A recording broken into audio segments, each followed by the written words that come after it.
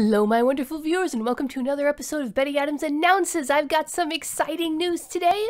My printer just emailed me and he's going to be sending me the proofs for Humans Are Weird. We took a vote. So I'm going to sit down, flip through it, read through it, make sure the page numbering's right. It is amazing how many mistakes I found in the last proof that he sent me. And so I hope I won't find as many in this one, but if so, we can get that tweaks. And so the book should start printing as soon as I give him the okay. And Maverick Printing, it's a really great little small business. He can generally get things turned around pretty quick, so I'm excited. I'm really excited. I actually have moved since last time, so I had to give him a new address, and I'm a bit concerned because it's very, very similar to the old address. It's like even though they're hundreds of miles apart, the addresses are nearly identical, so, well, here's hoping that the printer doesn't get that mixed up. But they're professionals, so I'll just have to have faith in them. But yes, Humans Are Weird. We took a vote.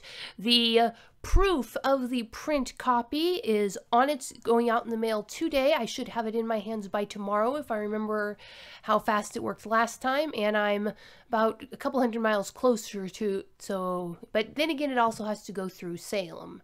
We'll see. We'll see. Humans Are Weird. We took a vote. The print file's on the way. Now, if you weren't able to buy the book during the crowdfunding campaign, I did get extras printed, so it's essentially going to be an in-demand store. Just email me at bettyadams@authorBettyAdams.com, and the email will be below the video. And if you do that, I will be able to ship it to you for the same price as the campaign. It's $25 for the book. It will be author signed, plus shipping and handling. $10 for anywhere within the continental US, like Hawaii and Alaska, and $25 for anywhere else.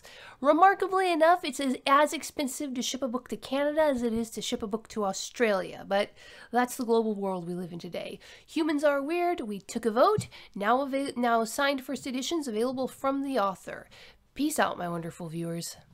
Humans Are Weird. We took a vote, and Humans Are Weird. I have the data.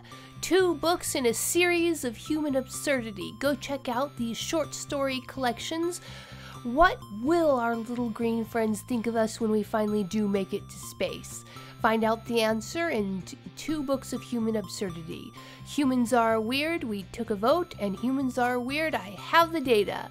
Available on Amazon, Barnes & Noble, Kobo, and Google Play.